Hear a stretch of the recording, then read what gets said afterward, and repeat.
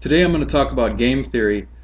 Game theory is part of like a larger process of scientific inquiry that would involve rational choice theory, social social choice theory, or decision theory in general. And what this science aims to do is to study how humans make decisions, and whether they cooperate with each other or defect against one another. Um, it's meant to kind of model human behavior and see what kind of results you get, and to see if something we can't learn about ourselves in the process, about the way we make decisions, like life decisions.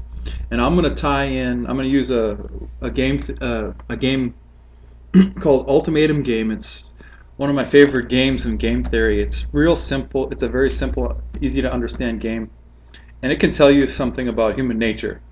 So just a little background: when a games are these studies are usually run in a university, and students will play on a computer a game, and oftentimes instead of playing a game against another person, they're actually playing against the computer, which is programmed to give them certain responses. But they're oftentimes tricked into thinking they're playing against another person, so they treat the computer as if it's another person. And this plays into concepts of fairness, like what was fair to my opponent, what's fair to me, um, and concepts of trade, and to mutual benefit and stuff like that, and defection against other people. Uh, okay, so let's just go ahead and look at my board. I'm going to bring my board into view. Top is game theory. An example is ultimatum game, and then you can see in a case here, this is a game where $10 are allocated to two players, but they have to agree on allocating between them. So the guy on your he'd be on your left. He says, "How about I get 5 and you get 5?" And then the guy on the right says, "Okay." And so that you can see the A at the bottom right there. That offer was accepted, and those college students or whoever literally get to keep $5 each during that study, because they agreed. So there was an incentive for them to agree on splitting up the money, the bounty of $10, and they literally walk away from the university with $5 in their pocket. So that's an example of a study of one round, and there could be 100 rounds in a study. So you could make a lot of cash if you learn how to make decisions and cooperate with other people. In these studies, there's a lot on the line. Okay. Now, what happens if another scenario happens where guy on the left now, he says, "Hey, how about I get 9 and you get $1, and you just get 1 out of the $10 bounty that we're allotted this round. How about I get to keep 9 and you get to keep 1?" Well, the second guy here, he goes, "Hey, no way! I'm calling the whole thing off." And then that leads to the R in the bottom right. And basically, nobody gets any money on that round. So if you can't get your partner or your trading partner or whoever to agree with you, you're not going to get any money. So there's an incentive to make a more, fair dispersal of the bounty.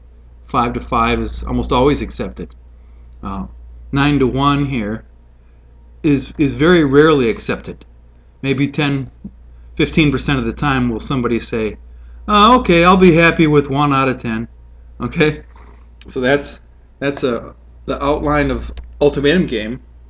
It does involve a bounty, which is not really doesn't really approximate real life in a market where people have to earn. They produce value, and then they can trade it. So it doesn't really delve into production of values, which is unique to humans in the living world or in the animal kingdom. We are the ones who continually produce value rather than just take a bounty. Other animals, they take a bounty.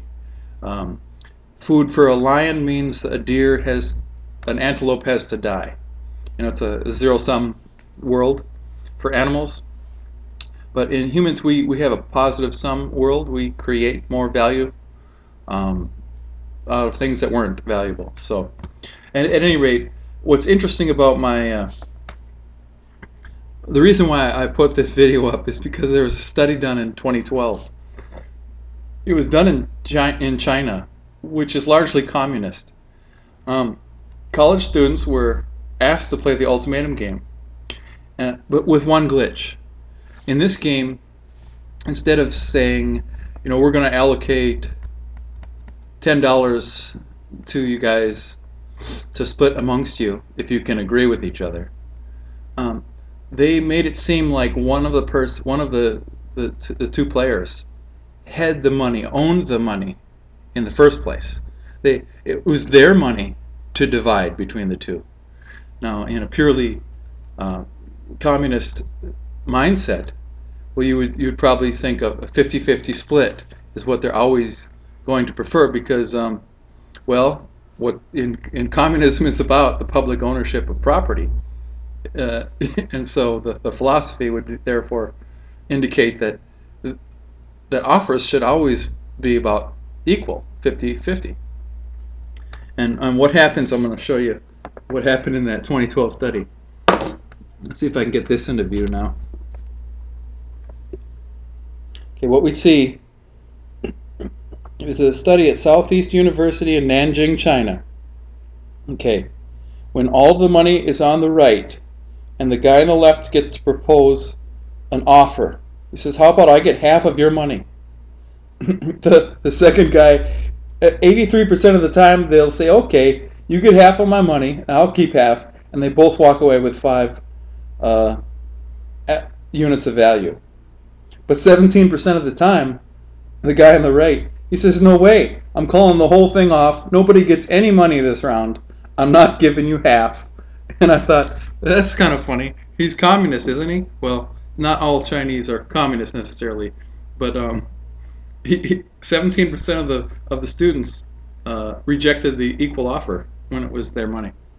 Okay, now what happens when you say, like a big burgeoning government, you say, hey, I want 7 to 9 of what you own. 7 to 9 would be like 70 to 90%. It'd be equivalent to a tax rate of 70 to 90%.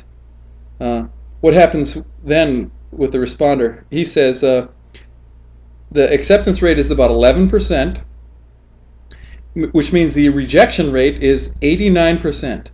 So 89% of these college students in China would reject, would basically, like Alice Wyatt in Atlas Shrugged, they'd rather burn down their oil wells than to pay a tax rate of 70 to 90%. They would not accept you taking 70% of what they owned.